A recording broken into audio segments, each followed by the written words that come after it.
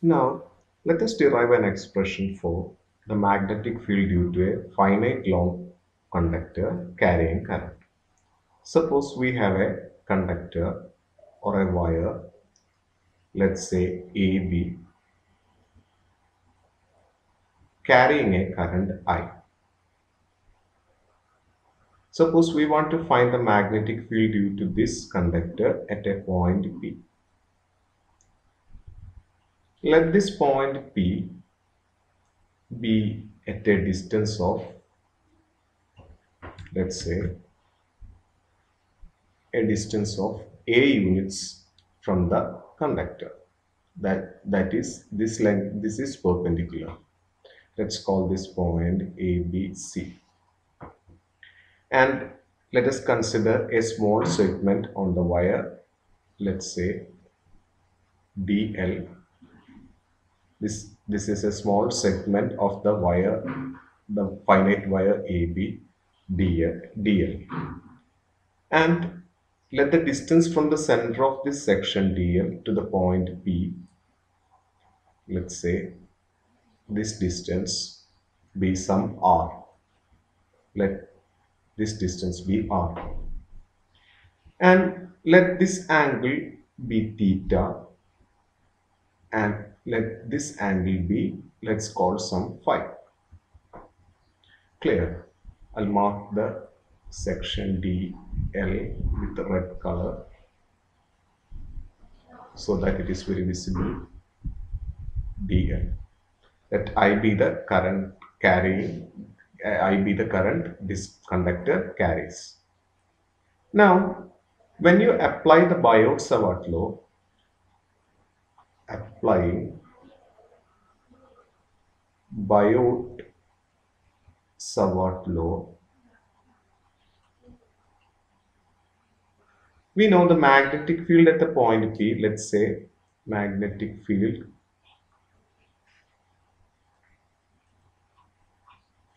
at P. Since this magnetic field is produced by this small section dl, we can call that as dB, small magnetic field dB. By the equation, it is equal to mu 0 by 4 pi, the value of the current I, the section dl, sine theta.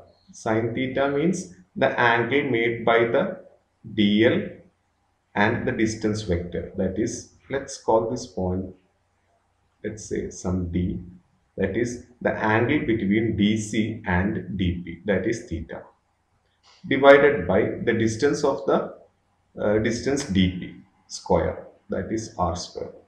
This is Biot-Savart law. The angle is DC, the angle between DC and DP, and the distance, this R square, will be the distance from the center of this section to the point P. Clear? Now, let's call this as equation number 1.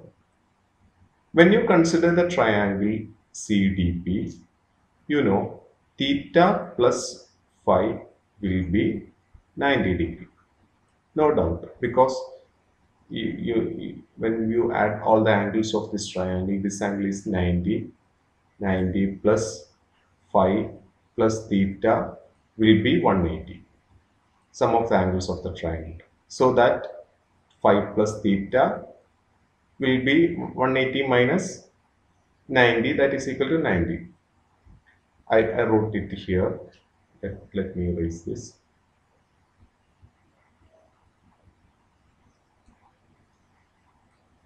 Therefore, theta plus phi equal to 90. That is, theta is equal to 90 minus phi. So, when you take sine on both sides, you know sine theta equal to sine, when you take sine on the left side, you have to take sine on the right side also. Sine 90 minus phi. So that sine theta will be, sine 90 minus phi will be cos phi. Clear? Now you can replace this sine theta using cos phi. Therefore, dB is equal to, you can write this as mu 0 by 4 pi I dl Instead of sine theta, you can write cos phi by r square. Clear? Let's call this as equation number 2. Let me erase this.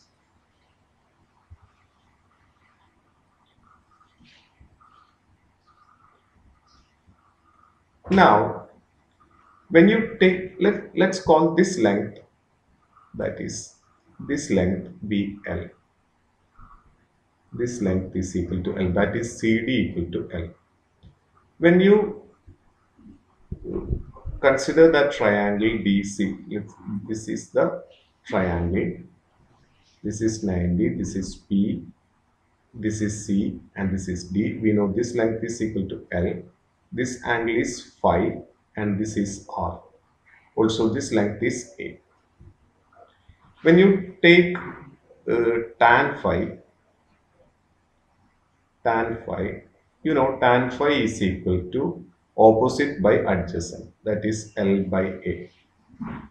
That is, you can write L is equal to A tan phi. When you derive this equation using d phi, that is dl divided by d phi, derivative of length with respect to angle phi, you have to take the derivative on the right side also, d by d phi of A tan phi. Clear? Implies dl by d phi is equal to, this A can be taken out, and derivative of tan phi is equal to sec square phi. Implies dl is equal to A sec square phi d phi. Let's call this as equation number 3. Also, let me erase this.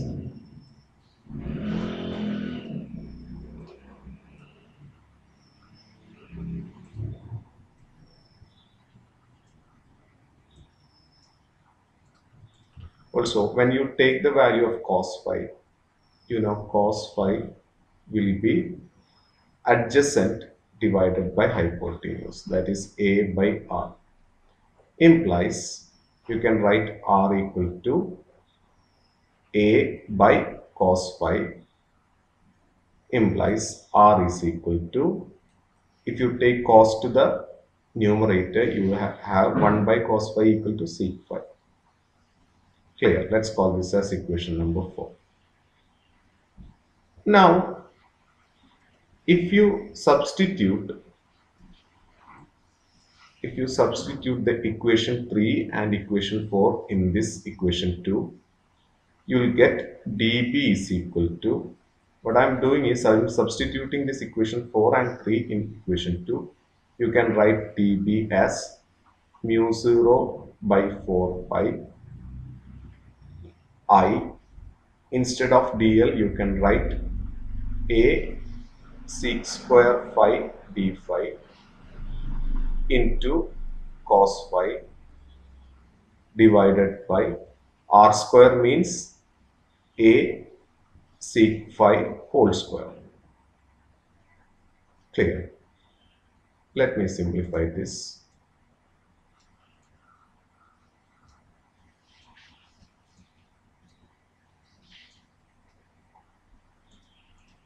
Therefore, dB will be mu 0 divided by 4 pi I A sec square phi into cos phi. I'll write this d phi here, d phi divided by A square sec square phi. Clear? Squaring the denominator. So you can cancel the sec square phi and sec square phi. One of the A will get cancelled.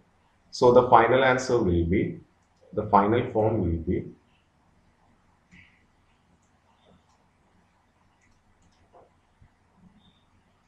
dB is equal to mu 0 divided by 4 pi, mu 0 I divided by 4 pi A, 4 pi A, cos phi cos phi d phi. Let's call this as equation number 5. Clear? So this is the final form. Now remember, this dB is the magnetic field produced by this small section dl at the point P. Now I want to find the magnetic field produced by this whole conductor of length AB. So for that, let me join these two lines, that is BP and AP. When you look at the equation number 5, the variable is phi, the angle. So the angle varies from, we have to take this whole angle, that is APB, but we can't take this as a single angle, because if you consider CP as the x-axis, you have to split the angle. That is, let me take this angle, sorry, let me take this angle as phi 1 and this angle as phi 2. Phi 2. This angle, that is angle CPB is equal to phi 2 and angle CPA is equal to phi 1. See, you have to carefully consider a condition in here. See, this is CP, and let me draw this. See, I just drawn this CP here, and this, let's say this be A and this be B. Remember, CP represents the x-axis. See, you have to take the angle from the x-axis always. So I just took this angle. See, this angle is from the x-axis and it is in the clockwise direction. So you have to take that as positive. Let's say phi 1 is positive. Now again, you have to take the angle from the x-axis itself. This time, this is in the anti-clockwise direction. So you have to put a minus sign, phi 2. Or if you take the clockwise angle as negative, you have to take the anti-clockwise angle as positive. You have to take relatively this angle. If one is positive, other will be negative. So you have to consider this very carefully. Otherwise, you will get the wrong answer. So the total magnetic field, let's say B, what you have to do is, since the variable here is phi, you have to integrate it from minus phi 2 to phi 1. Remember, you can only split the angles and take the integral. You can take this angle APB as a whole angle. Clear? So mu 0 I divided by 4 pi A cos phi d phi. So this mu 0 I by 4 pi A is constant. So B is equal to mu 0 I divided by 4 pi A integral minus phi 2 to phi 1 cos phi d phi. Now what you will get when you integrate cos phi? Integral of cos phi is sin phi. So mu 0 I by 4 pi A integral of cos phi is sin phi, and the limit of integral is minus phi 2. The lower limit is minus phi 2, the upper limit is phi 1. Now you have to substitute the limits, that is B is equal to mu 0 I by 4 pi A. First substitute the upper limit, sin phi 1, then minus sin, the lower limit is minus phi 2. Minus phi 2. B is equal to, since sin is a function, sine of minus theta is equal to minus sine theta. So this is equal to sine phi 1 minus and minus, this is equal to minus sine of minus sine of minus theta is equal to minus sine theta. So minus sine phi 2. This minus and minus will get cancelled. So it will becomes plus. So B equal to mu 0 I divided by 4 pi a sine phi 1 plus sine phi 2. Clear? So this is the magnetic field produced by a wire of finite or a conductor of finite length at a point P, which is a distance, which is at a distance of a units from the conductor. Clear? Now what if the conductor is of infinite length? Suppose the conductor is of infinite length like this. That is, this A and B extends to up and down infinitely. Clearly, this phi 1 will increase. This phi 1 will become like this. That is, phi 1 will goes on increasing. Now, if it is infinite, clearly this phi 1 will be 90. Clear? See, infinite means you can draw this line and meet it here on the conductor. It will be like this, parallel to this conductor. That is the extreme case of phi 1. Also, phi 2 will also be 90 degree. When AB is of when the wire is of infinite length. Infinite length. Clear? So that will be a special case of this equation, B equal to mu 0 I by 4 pi a sine phi 1 plus sine phi 2. Now if you substitute the values of phi 1 and phi 2 in this equation, you will get